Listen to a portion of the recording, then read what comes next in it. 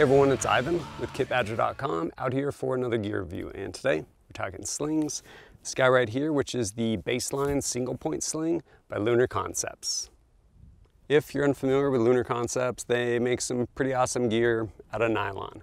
Probably most famous for maybe their split fix, which is a piece that goes on the back of a SBA3 brace from SB Tactical, as well as their padded contour sling, kind of two of their flagship products. But they also make a Baseline 2-point sling and this one right here, which is their Baseline Single Point Sling. Which brings us to single point slings. Are they for everyone? Definitely not.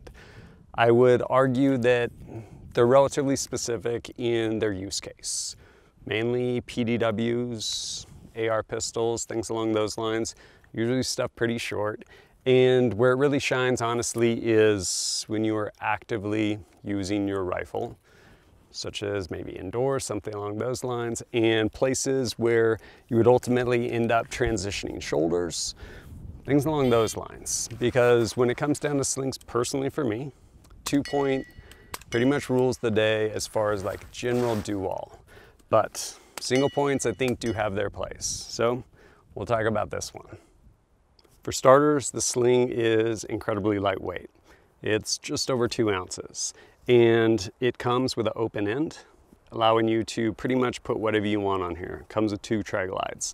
So right here, I have a QD on here, allows me to put it in the back of this gun. There we go. Otherwise, you can pretty much put it on whatever.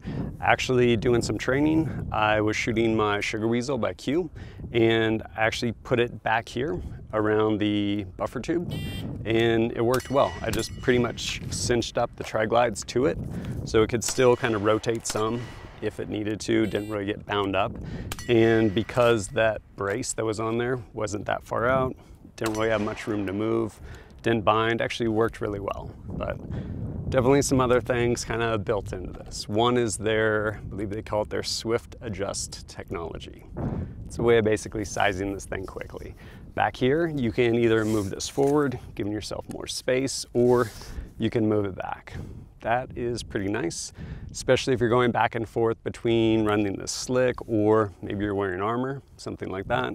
Size it easily that way. And then also right here, you can move this, pull it back, or push it forward. Again, create space, distance. And lastly, if your gun gets jammed in something, I don't know, depending on your paradigm, maybe you are doing something over water, this thing is trying to drown you, you can basically press here, break free of it, and not let this kill you. All of that said, have I used it? What are my thoughts? Yes, I've definitely used it.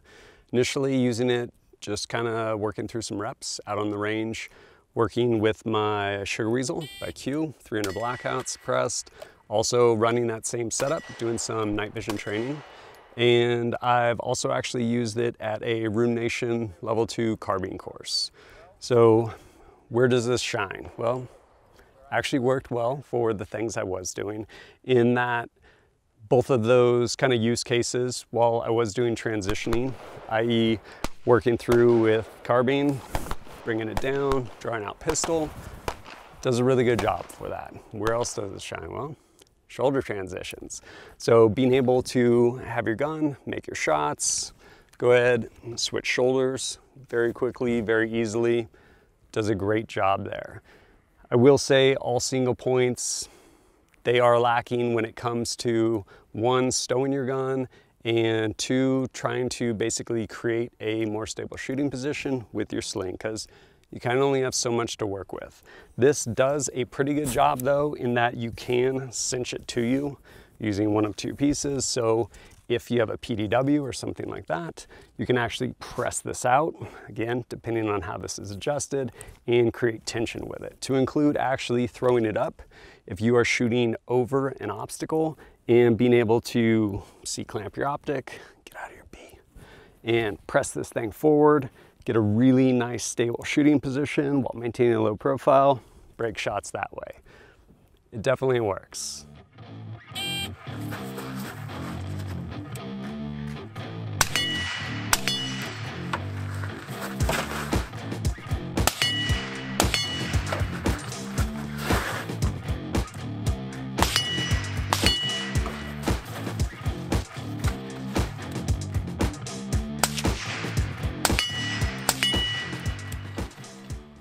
So, who do I think this single point sling's good for? Well, anyone who wants one or anyone who needs one.